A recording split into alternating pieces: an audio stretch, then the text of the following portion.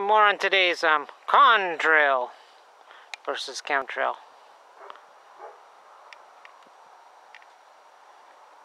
This is about 20 minutes later.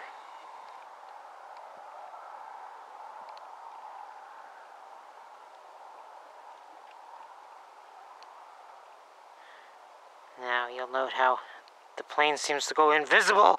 It's a clone plane! No guys, it's called pixelated out on a cheap camera. On 200 digital zoom. That's why it disappears. Okay, I just thought I'd throw that in.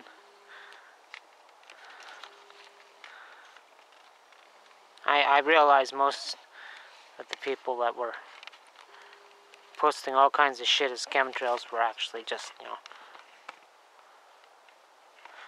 some of that original 28,000 people that were hired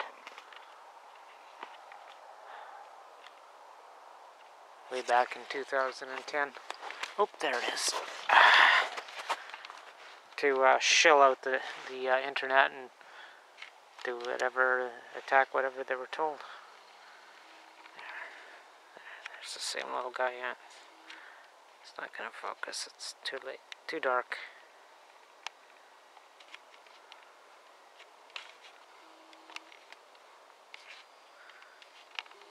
Anyhow, the point was, when it's pixelated, parts of it get invisible because the camera's just guessing on the detail. Like, get fucking real. Why the fuck would the plane look like a plane from a distance, squinting, and then when you get up real close, it disappears because the action of looking at it at greater magnification,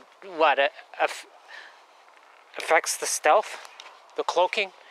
Like, get fucking real. Can't you give these pathetic fucking loser paid shills at least a plausible fucking script? Because you know what's gonna happen. You make them all look like dumb fucking bastards and then you leave them out to hang.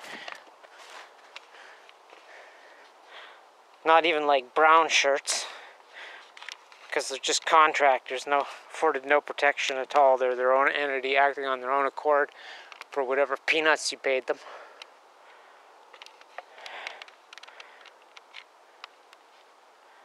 What do you think they're gonna do to you if you don't succeed in having them strung up from the lampposts and taking the blame for your actions? You've deranged them, you've dishonored them, you've tempted them with fucking peanuts and made them the laughing stock for years on the internet by making them say these totally lame, implausible fucking nonsense. What do you think they're gonna do to you? Because they're no longer like high school kids that you tried to take their kids away and give them an option B. Well, no, here, you can raise your welfare brat and here, do this. Yes, never mind taking your clothes off and inserting objects into your body on fake cyber dating things for credit card scams. Here, do this. You'll be a patriot serving your country as a brown-shirted contractor, fucking up legitimate, worthy internet communications. Brilliant. Just all deserve each other.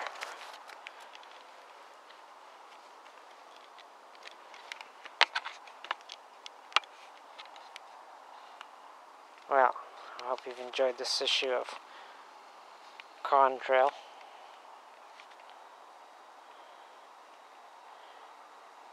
Even if the sights weren't so spectacular. Maybe we can get this to pixelate out if I can just hold it still long enough. Okay, yes, let's make that point. I'll put a real effort here. I'll sit down, hopefully not on the cactuses.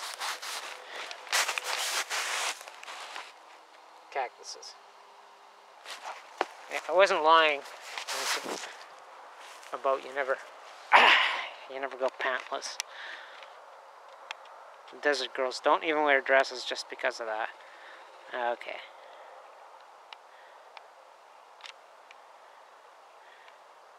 Now, there's that transmitter tower for the aircraft. I presume it's UHF.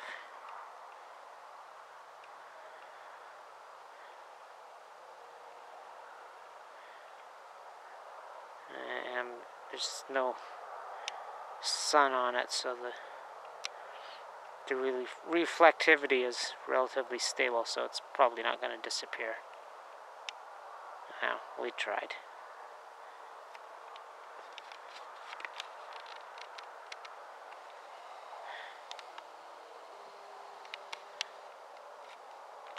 But you can do the same experiment on things at distance with your cheap cameras too. When the light conditions are bright enough to go over the maximum of the camera, that's when you'll really, especially if you're shooting from a place of shade, you'll trip up the centers, and that's where, well, there's just no logarithm to fill in the blanks when you're pixelated out like that. And that's why it seems that the wings disappear on the alien ship that's cloaked to look like a chemtrail spraying aircraft. Yeah, that makes a lot of sense.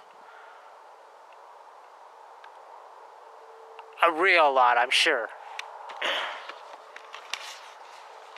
They went to all the bother of fucking cloaking their UFO to let you see a chemtrail spraying aircraft from, say,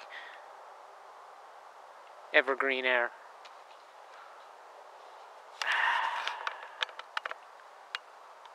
Really, I would just rat whoever my handler was. I would just rat them out right away in a lawful manner, because you know you can't like rat out a CIA spy or whatever, because they drew up laws about that. Well, you can, but you got to be careful about doing it. You have to be overriding a hokey, non-existent fake law for a real law that basically the common sense gist of it is you're serving public safety that couldn't be served in any other way, and to violate some minor statute or policy. All right, there we go. None of that constitutes direct legal advice to anyone about any particular subject, obviously. I am not a barrister, nor have you retained me, nor am I acting as your pro se. Just saying. Seek legal advice before you try and bail your ass out, or they'll really own you. That's just how these clods do it. Like the child kidnapping thing. We'll get your kid back, but we're gonna come and ask a thing of you, you know? That's how they do it. Or whatever.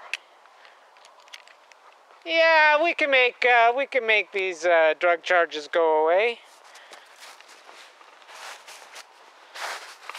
But well, we're gonna ask you to do a thing. And they come back with what seems like a lesser thing, but is really high treason, like the brown shirts, contracted, paid internet shills. Well, as you can see, spring's making its way, but it's been chilling off at night as it does in the mountains. So it kind of takes a while for things to get melting again. Toodaloo.